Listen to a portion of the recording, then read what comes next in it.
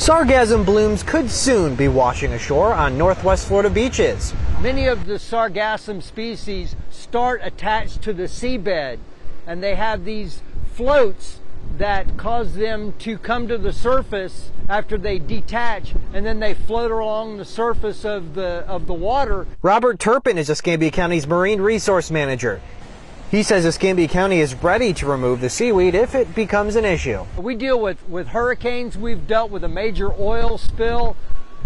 Sargassum is a natural occurrence, and we'll right-size our response to whatever comes our way. In Okaloosa County, crews have permits through the Department of Environmental Protection to use equipment on the beach to remove the seaweed, but that privilege goes away when turtle nesting season begins in May. Over in Navarre Beach, Tourism Development Director Julie White says sargassum was a challenge for the beach last year. It got so heavy and so thick on our beach here, it was kind of like a few inch deep matting is the best way I know how to describe it. This sand rake is what they typically use to clean the beaches.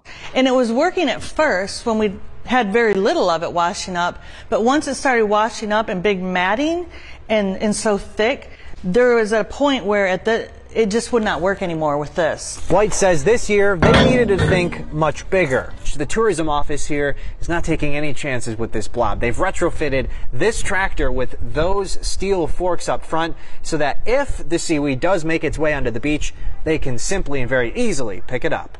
Yes, these are our custom fabricated forks that Rick Vance, our beach manager, had fabricated for us. The seaweed may be a disappointment for beachgoers in the summer, but the algae has many positive impacts for our local marine ecosystem.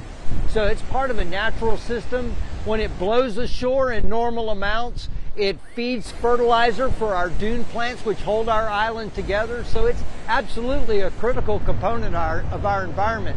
Reporting in Navarre Beach, Brent Carney, WEAR News.